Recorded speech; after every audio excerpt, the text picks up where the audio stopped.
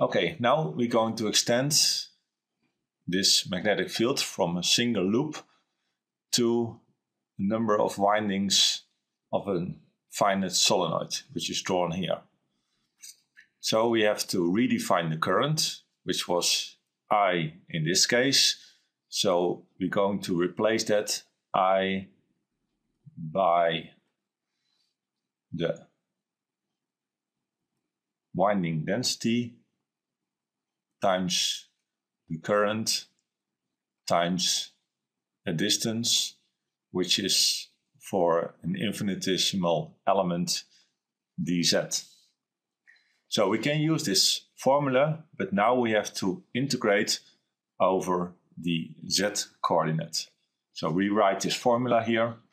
So b as a function of z, of course it's only in the z direction, is equal to mu naught. This comes from the replacement of the current, the winding density, times the current over 2, and then we integrate alpha squared over alpha squared plus z squared times 3 over 2, and then integrate over z. Since the integration over z is a little bit difficult, of course we can look it up from z1 to z2. So for example, we integrate over the whole solenoid. We define the coordinates z1 and z2. We can solve this integral and do the integration. However, we can also use a separate coordinate. We define the angle theta. So the angle theta, that is of course alpha over z. Alpha over z is equal to the tangent of theta, and that we write as sine theta over cosine of theta. That means that z is equal to the cosine of theta divided by sine of theta times alpha. So we can derive dz from this.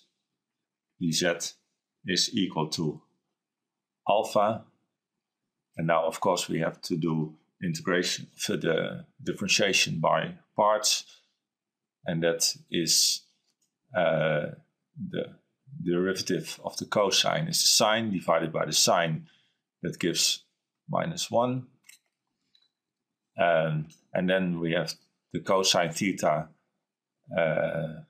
divided by the derivative of 1 over x, so it's minus cosine theta divided by sine theta squared, and then we have to take the derivative of the sine, which is the cosine, multiply that, this it becomes the square here, times the theta. Okay, and of course, if we fill in here sine squared over sine squared, then we have the same denominator, and we can reduce this term to minus alpha over sine squared, because sine squared plus cosine squared is 1, times the theta. We have z here in terms of theta, but in fact what we see here in the B field is that we have a component of alpha squared divided by r to the third. So if we rewrite this, we can also rewrite that in mu 0 over 2 times I, and alpha over r, and this to the third. So we have 1 times alpha in the denominator, so we have to put it here. So this is equivalent. And now alpha over r to the third is alpha over r is the sine of theta, and that's to the third. So now we can put this and this expression in the integral, and we end up with mu naught n I over 2. Take one of alphas here, then this becomes sine to the third of theta, because the integral. Then we take this part, and that's alpha over sine squared d theta, and we need a minus sign from this one. So what do we end up? This alpha goes to that alpha, sine squared to this, so we can do the integral, and of course that's from z1 to z2, and we take corresponding angles, theta 1 to theta 2, and if we do the integration of, say, the sine is minus the cosine, so we have mu naught n I divided by 2 times cosine theta 2 minus cosine theta 1. Now let's check whether this result is correct for an infinitely long solenoid. So what do we have to do? For the z coordinate, we have to integrate from minus infinity to infinity. For the theta coordinate, we have to integrate, and we have to be careful, because what's the relation between theta and z?